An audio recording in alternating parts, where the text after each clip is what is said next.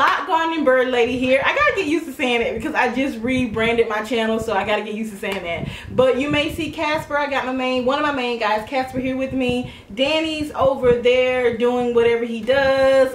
He's in the play area. So I wanted to come today, and first of all, with this video, thank you so much, guys. I do not really monitor how many subscribers that I have, and the last time, now I got almost 500. So thank you so much, guys. Whatever you want to see on this channel, please let me know. Like I said, I've been doing a lot of stuff, and I'm rebranding the channel, so you're going to see a lot of new things. Excuse the glare on my glasses. Yeah, I know it's there, but that's my way. I can't make sure I'm focused without my glasses, so I apologize. But today I just wanted to come and do a video. A lot of people have been asking about Casper, and I wanted to come and do a video with him just to show you guys his progress, let you know how everything is going. February the 10th, yesterday, was made officially 3 months since I have adopted him, and he is, you heard that, didn't you? Yeah, you heard that. It scared you. He is an amazing bird. He's not like regular cockatoos. He's not like regular cockatoos at all. He doesn't have that really energetic, quirky type personality. How you see him now is how he is most of the time. Now, he can get really loud. And to put this out, I'm going to take my glasses off because this glare is kind of bothering me.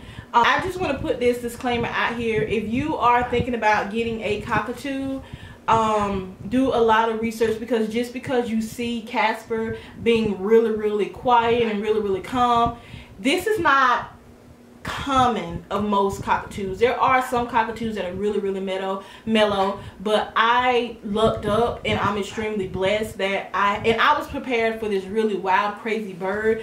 He's not at all like that, and I think that has a lot to do with him being abused prior to me adopting him. I really think that has a lot to do with why he's so calm and so chill and so mellow. It's because, you know, he came from a bad situation. Now, he can get really loud. It took me about a week, I think, before I heard how loud he can really be. And I was in the kitchen and I was cooking, and he started screaming, and it scared me, because if you've never heard a cockatoo scream, it's like a person is being murdered. It sounds literally like a person when they scream. So yeah, he can be loud at times, but we pretty much have his volume to, I'm saying we, like someone lives with me, I guess me and him, we pretty much have his volume down to a minimum, because when he does get really loud, I will not return in the room. Like one night I thought I was gonna freeze to death because it was really cold, and I ran outside to the car. I didn't have any shoes on, and when I went outside on my way back in, he started screaming for me. So I stayed outside until he stopped screaming. So it was probably about 3 to 5 minutes that I was outside with him just screaming. I'm like, I'm not going in, because if I go in, that's going to let him know, hey, if I scream, she's going to come to me. That's going to reinforce it. So he's doing really well.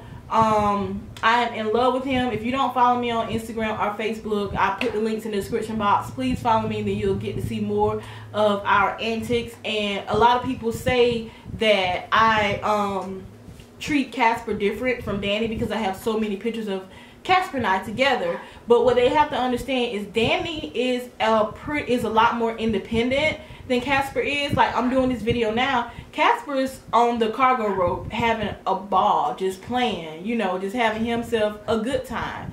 Casper has to be right here with me, as you can see.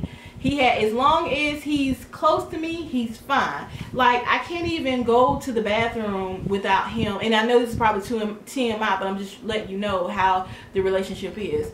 I can't even go to the bathroom without him coming to find me. Like, I literally know to leave the bathroom door open, which I do anyway because I live alone.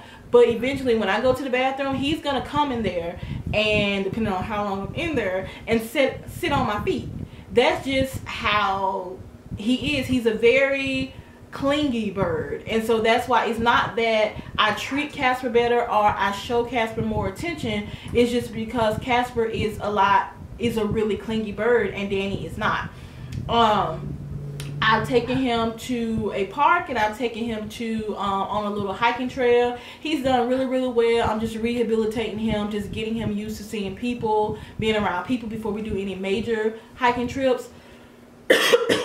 But with that being said, this is just an update on Casper. I will be doing a video right after this one with some tips on cockatoos, just strictly on cockatoos. So this is an update on him. So stay tuned to the next video, and it will be just strictly talking about cockatoos in general. Thank you guys for watching. As usual, toodaloo. Bye-bye.